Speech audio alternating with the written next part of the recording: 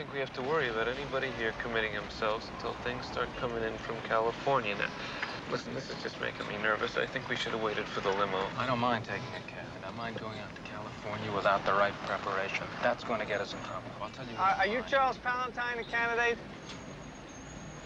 Yes, I am. I'm one of your biggest supporters, you know. I tell everybody that comes in this taxi that they have to vote for you. Why, thank you. Travis? I'm sure you're gonna win, sir. Everybody I know is gonna vote for you.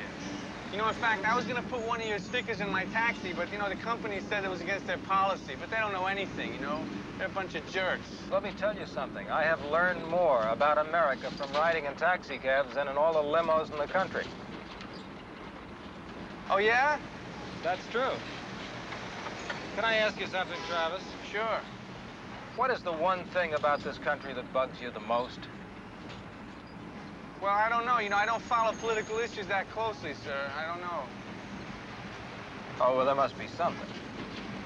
Well, whatever it is, he should clean up this city here, because this city here is like an open sewer, you know? It's full of filth and scum. And sometimes I can hardly take it. Whoever becomes the president should just really clean it up. You know what I mean? Sometimes I go out and I smell it, I get headaches, it's so bad, you know? And they just never go away, you know?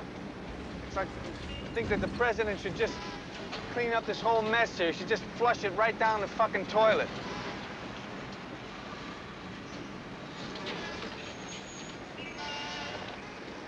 Well, I think I know what you mean, Travis. But it's not going to be easy. We're going to have to make some radical changes. Damn straight. Here you go, Travis. Keep the change. Thank you. Nice talking to you, Travis. Nice talking to you, sir. You're a good man. I know you're going to win. Thank you. Thank you.